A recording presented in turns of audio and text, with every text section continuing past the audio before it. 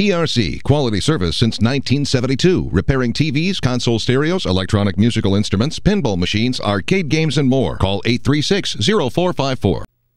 This is the Weather Extreme video for Monday, the 22nd of December. Can you believe we are so close to Christmas? James Spann here.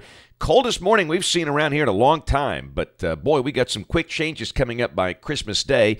Let's get right to it. Some Skycam network images this morning. There's a look at the downtown Birmingham shot, and that camera site at the Daniel Building on 20th Street downtown showing 19 degrees at 5 o'clock.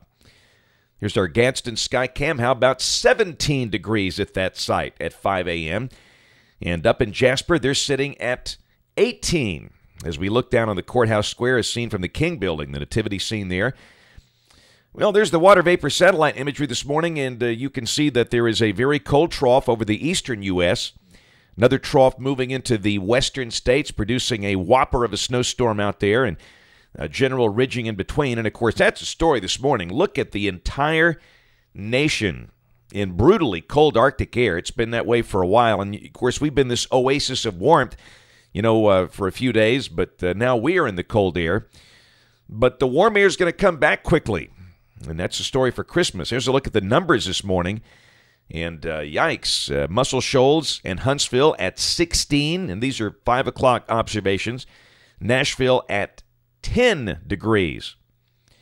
And even down south, it's cold. Look at Mobile. They've got 29 on the Alabama Gulf Coast. And Pensacola showing 31. But again, it's going to be amazing how fast this modifies. Watch warning map. Winter storm watches over a large chunk of the western United States. And, of course, up in New England, we got a blizzard warning there for northern New England. Now, their storm is winding down. But we'll keep an eye on that big winter storm out west. Here's a look at the snow chart for today. Heaviest snow will be in the mountains all the way from Arizona and New Mexico north into Montana. And the general precipitation for the next 5 days, this valid through Friday evening, showing a lot of snow out west, rain on the immediate Pacific coast, and around here in Alabama, the rain tapers off from northwest to southeast. And again, it's the ridge kind of keeping southeast Alabama dry. That warm ridge, northwest Alabama, that's suggesting rainfall amounts of 1.5 inches, but barely enough to measure down there around Dothan. And before we get into modeling here, a couple of quick notes. There's a look at our day 4 through 8 convective outlook. And look at that. Day 5, a chance of severe weather over a large part of Arkansas. That's Friday. And we'll look at modeling and see if maybe we'll have an issue with Saturday with that. And then the North Atlantic Oscillation. Look down there at that bottom chart. Oh, boy. We went strongly positive, and that's when the weather warmed up here.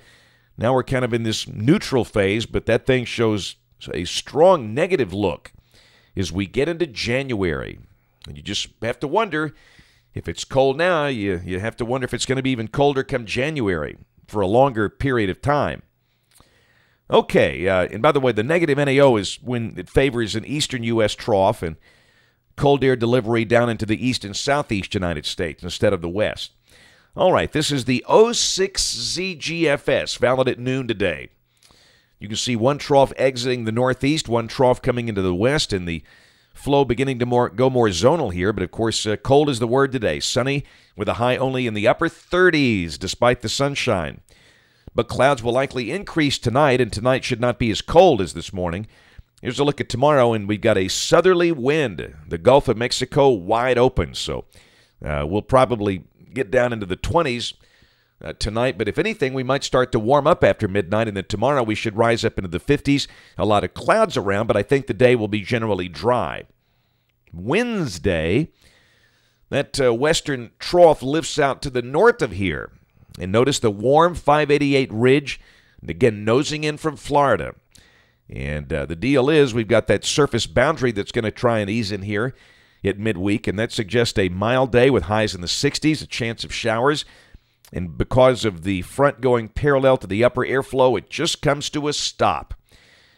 And accordingly, on Christmas Day, that looks mild with a chance of showers Thursday, and again, highs up in the 60s. Not exactly feeling like Christmas here. And then Friday, the day after Christmas, again, southerly flow, very mild. We could do maybe 70 degrees on Friday, possibly a shower, but maybe nothing especially organized. Now, here's a look at Saturday starting off the weekend. And by golly, you can see why there's a convective outlook of severe weather potential there. Very strong trough coming out across the plain states. We'll look down below that. That's a deep surface low at St. Louis. That's suggesting a big snowstorm back in the cold air for Kansas City and Des Moines, and maybe some type of severe weather threat for Arkansas, northwestern Mississippi, and Louisiana. We stay dry, and then Sunday, all of the dynamics go way north. I just don't think it'll be a severe weather problem here. And again, the front's really having a hard time pushing through here. We'll mention showers and storms Saturday night into Sunday.